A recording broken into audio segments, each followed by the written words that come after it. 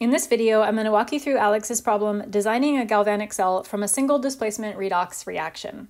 So for this problem, we're given a redox reaction and then also a diagram of a galvanic cell, and then we're asked to answer some questions about the composition of the cell.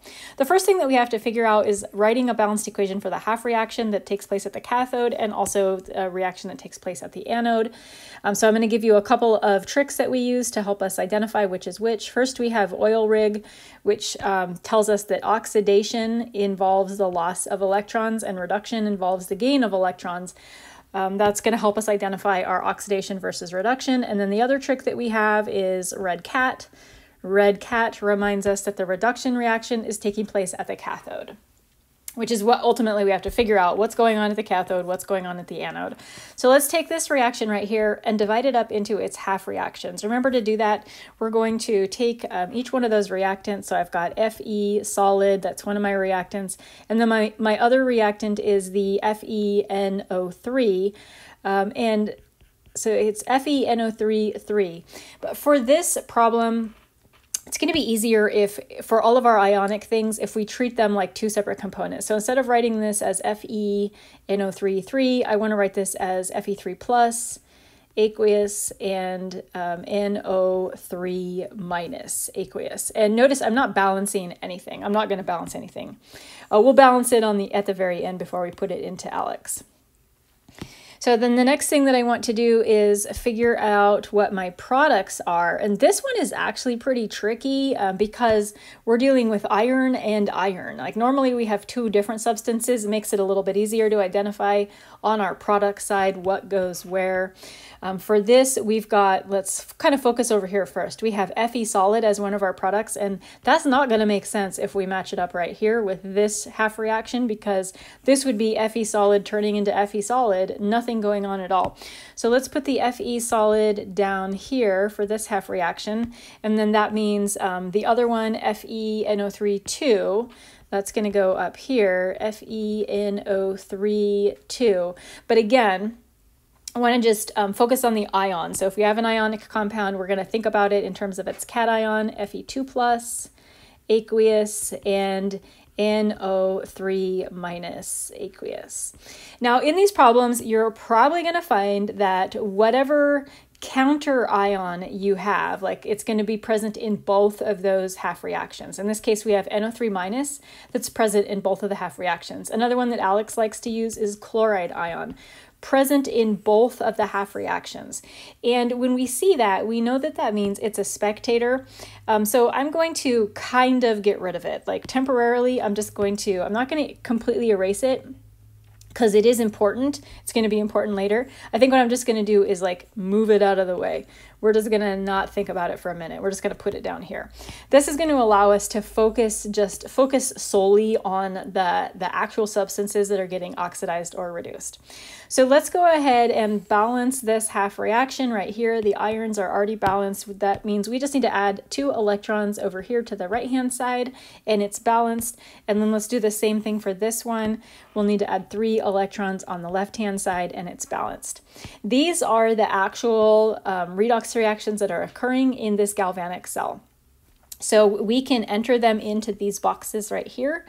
We just need to know which is the oxidation, which one is the reduction. And here's our tricks. Oxidation involves the loss of electrons. This is a process that involves the loss of electrons. Sometimes this is kind of a confusing concept for students because they look at this and they say, oh, electrons are being made. You know, the world is gaining electrons from this reaction. The oil rig trick is thinking in terms of the reactants. So the oxidation involves the reactant losing electrons. Reduction involves the reactant gaining electrons. So this is an oxidation process, and our other half reaction, reduction, involves the reactants gaining electrons. This is our reduction reaction, and red cat means that this reaction, the reduction reaction, is taking place at the cathode. Oxidation is taking place at the anode. We're ready to enter these into the first part of the ALEKS problem. What reaction is happening at the cathode? It's this one right here. And this is exactly how you want to be entering it. ALEKS doesn't want to see the nitrate, the NO3 minus, in this part.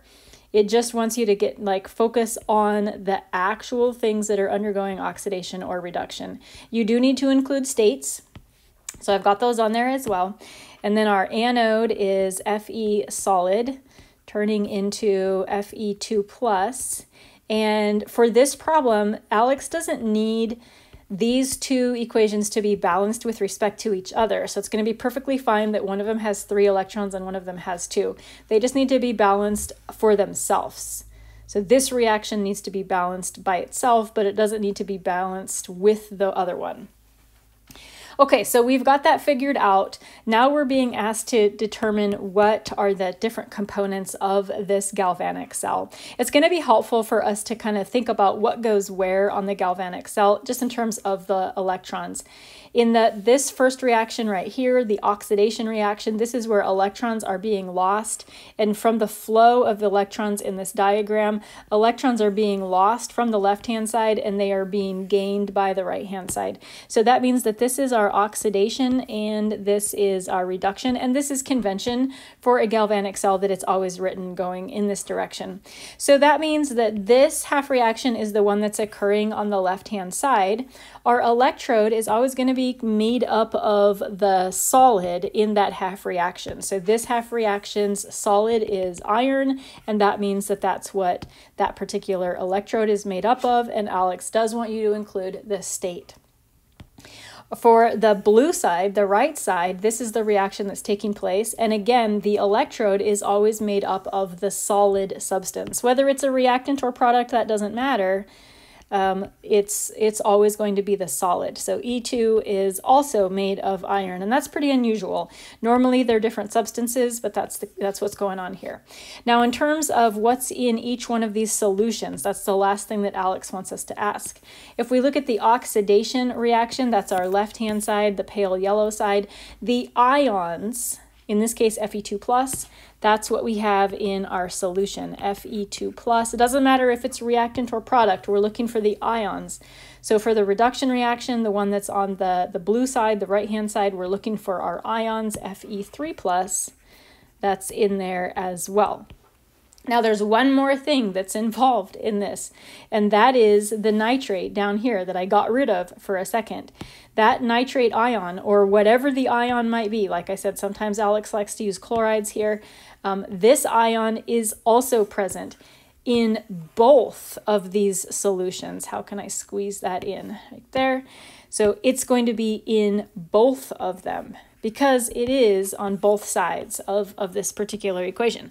So what's in S1, solution number 1? We have Fe2 plus, it's aqueous, and we have NO3 minus, it's also aqueous. And then in solution 2, we have Fe3 plus, aqueous, and we also have NO3 minus, aqueous.